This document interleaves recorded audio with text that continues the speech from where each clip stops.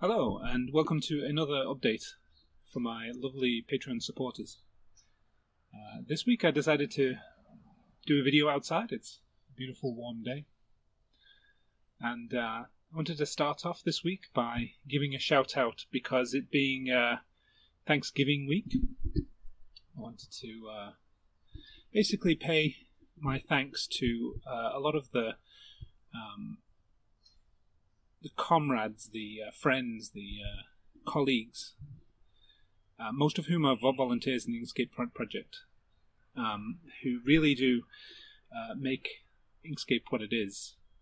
You know what they say, there's nothing crazier than a piece of software written by one person, and Inkscape definitely has to be the opposite of that. Not so much developed by committee, but developed by a committed and pretty energized team of individuals with lots of different skills. So I guess I should start off with Tav. Thank you, Tav. It never ceases to amaze me how much like the intricate fixes that you put in for text, some of the code cleaning that you do just makes a lot of issues disappear. It's the kind of clean features and also like fundamental fixes to the SVG that I wish I could do more of. Mark, thank you, because you're incredibly studious and forthright about making sure that the code that gets into Inkscape is correct, and looking after lots of different aspects of Inkscape, running the developer meetings, really being a pretty cool leader on the developer side. Thomas is amazingly good at doing code reviews and fixing bugs that crop up and helping me, being very patient with me actually, to help me fix some of the issues, especially when it comes to memory usage and various other things. Javier, thank you. Gracias, mi amigo. Because here is a person who is just incredibly bold about the kinds of features and functionalities that he will try to do, and he'll try lots of different things to get a piece of functionality to work. It's kind of incredible to see. Some of the most beloved features in Inkscape are due to Javier's bravery at just hacking at a problem until like a reasonable solution can be found. And I want to give a big shout out to Adam. For basically creating user experience, for helping with that, even though it's a project that's very new and developers don't always give it the credit that it deserves. And it looks like we need patience in order to kind of develop a lot of the really cool ideas that come out of the UX team. So I understand that it requires patience to be able to really deal with developers who have their own things going on.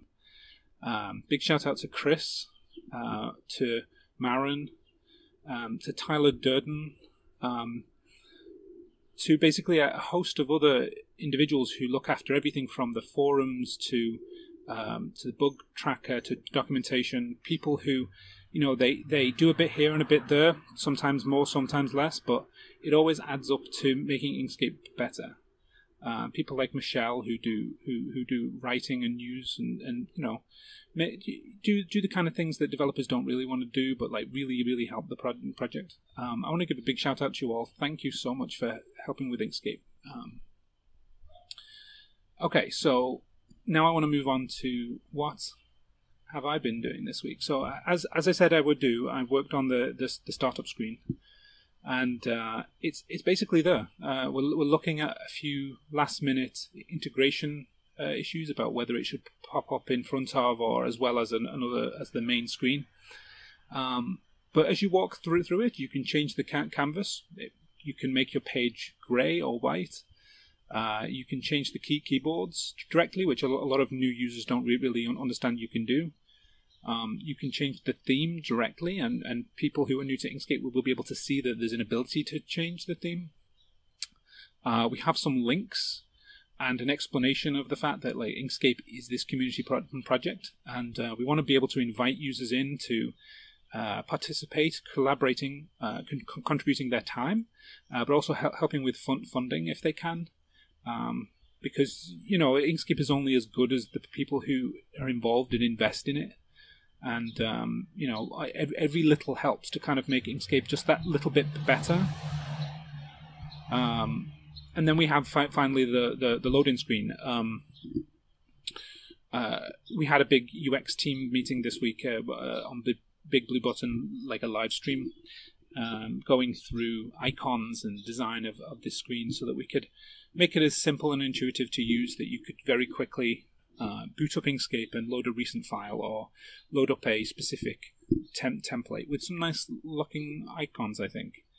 And so overall, this functionality, it integrates into Inkscape nicely. It doesn't get too much in the way. You can turn it off if you want to, which is important because I know a lot of users who are, should we say, strictly technically conservative will not like this getting in the way of their workflow.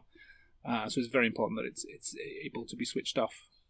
But it looks like it'll be in for 1.1, which is great. For next week, there's not going to be many features now until the release, because it's freezing time in 2 days, and that means that we're going to be focusing very heavily on fixing problems rather than creating new features. It's a gear shift, so I'm hoping that my updates in the future won't be too boring, because there'll be a lot more I fix this bug, fix this crash, etc. But this gives you an opportunity, because if you have a priority about like which problems are affecting you the most and you want to make sure that these things are fixed, now's a good opportunity to actually download the developer version, test it out, see what's broken in it, and report it.